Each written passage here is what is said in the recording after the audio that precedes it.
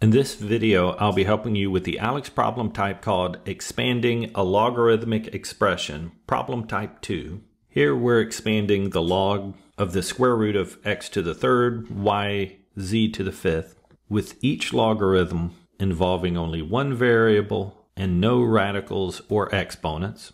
And I'll start by recalling that the radical can be written as an exponent of 1/2, and then using the log rules for exponents, I can bring that 1/2 in front as a coefficient, leaving the log of x3, y, z to the fifth. And then since we have the log of three things that are being multiplied, I can simplify this into the log of the first piece plus the log of the second piece plus the log of the third piece.